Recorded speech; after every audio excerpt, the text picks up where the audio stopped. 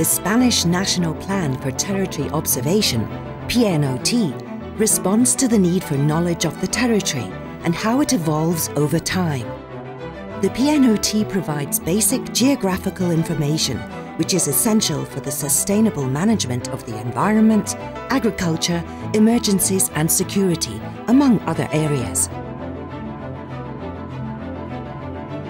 The PNOT is comprised of 3 big nationwide projects.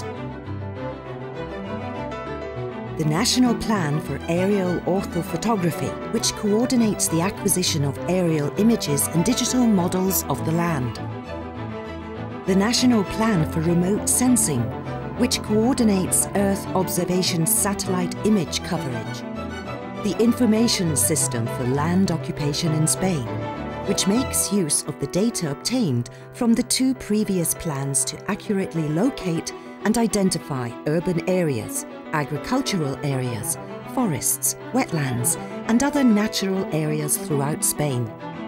This body of information is used by citizens of all the Spanish public administrations, European bodies, and institutions such as the European Commission, the European Environment Agency, the Joint Research Centre, and Eurostat, as well as the large-scale European programmes for geographic information-based services, such as the Copernicus programme. It is used in infrastructure projects, agriculture, forest management, environmental risk prevention, and in emergencies. The PNOT follows a decentralised management model based on consensus, coordination, joint financing, and collaboration between the various administrations.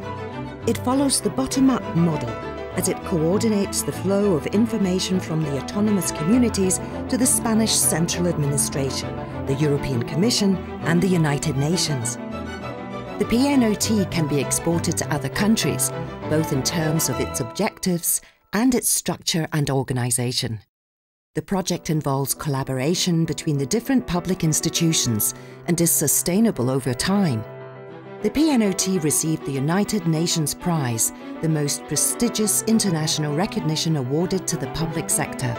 The criteria valued for awarding the prize were collaborative work between all the public administrations, policy on free, open access to data, the economic savings resulting from producing the information only once.